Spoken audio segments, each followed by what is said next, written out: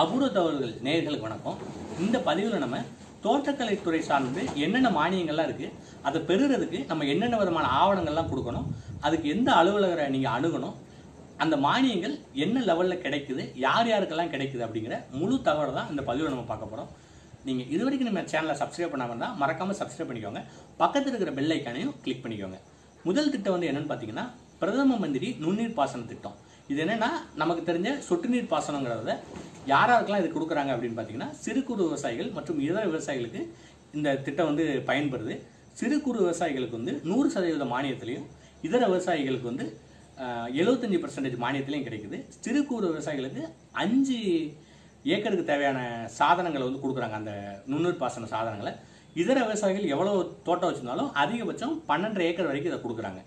இந்த திட்டத்தில் நீங்கள் பயன்படணும்னா உங்களுக்கு என்னென்ன வேணும்னா ஃபர்ஸ்ட் வந்து உங்களோட ஆதார் கார்டு, அதுக்கப்புறம் உங்களோட ஓட்டர் ஐடி, ஸ்மார்ட் கார்டு, உங்களோட ஃபோட்டோ 2 ஃபோட்டோ, அதுக்கப்புறம் பிஞ்சையோட சிட்டா, பட்டா, அடங்கல் மற்றும் மண் பரிசோதனை செஞ்ச சான்றிதழ், அதுக்கப்புறம் நீர் பரிசோதனை செஞ்ச சான்றிதழ், இதுக்கப்புறம் முக்கியமாக சிறு குறு விவசாயிகள் சான்றிதழ் எதுக்குன்னா 100% மானியம் பெறுறதுக்கு போன்ற தகவலை எடுத்துட்டு நீங்கள் வந்து உங்களோட வட்டாரத்தில் உள்ள யூனியன் ஆஃபீஸ்ன்னு சொல்லுவோம், அங்கே போயிட்டு தோட்டக்கலை துறையில் போயிட்டு நீங்கள் விண்ணப்பிக்கலாம்.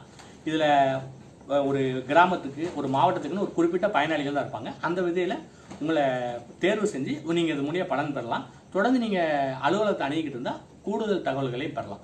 ரெண்டாவது வந்து என்னன்னு பார்த்தீங்கன்னா தோட்டக்கலைத்துறை ஒருங்கிணைந்த தோட்டக்கலைத்துறை அபிவிருத்தி மற்றும் தேசிய வேளாண்மை வளர்ச்சி திட்டம். இது வழியாக யாராருக்கெல்லாம் உதவினாங்கன்னா எல்லா விதமான விவசாயிகளுக்கும் இதன் மூலமாக பலன் கிடைக்குது. என்னன்னு பார்த்தீங்கன்னா மொத்தத்துக்கு 4 விதமான பயிர்கள் கொடுக்குறாங்க.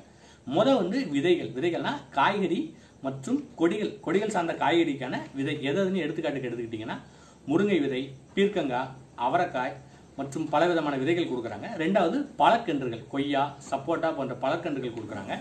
அதுக்கப்புறம் உங்களுக்கு நறுமண பொருட்களான கருவேப்பிலை போன்ற பழக்கன்றுகள் மற்றும் மரக்கன்றுகள் கொடுக்குறாங்க. இதுக்கப்புறம் காய்கறி நாற்றுகள், அதாவது சின்ன சின்ன நாற்றுகள் கொடுக்குறாங்க. கடைசியாக மலர்கள் இருக்கு இல்லையா, அதாவது பூக்களுக்கான நாற்றுகளும் இந்த திட்டத்து மூலம் பெறலாம். இந்த திட்டத்து மூலம் நீங்கள் பயன்பெறணும்னா உங்களோட அதே மாதிரி தான் ஆதார் கார்டு வேணும். ரெண்டாவது வந்து ரேஷன் கார்டு உங்களுக்கு வேணும். மூணாவது வந்து என்னன்னு பார்த்தீங்கன்னா பட்டா அல்லது 11 அடங்கல் வேணும். நாலாவது தான் உங்களோட 2 ஃபோட்டோகிராஃபு.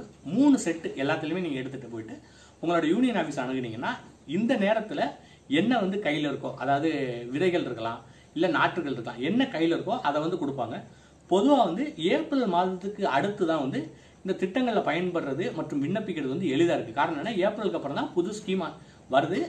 என்னென்ன தேவையான மெட்டீரியல்ஸ்லாம் இருக்குது, மெட்டீரியல் எடுத்துக்கிட்டிங்கன்னா பழக்கன்றுகள், மரக்கன்றுகள், அதுக்கப்புறம் நாற்றுகள், விதைகள் எல்லாமே இருக்குது.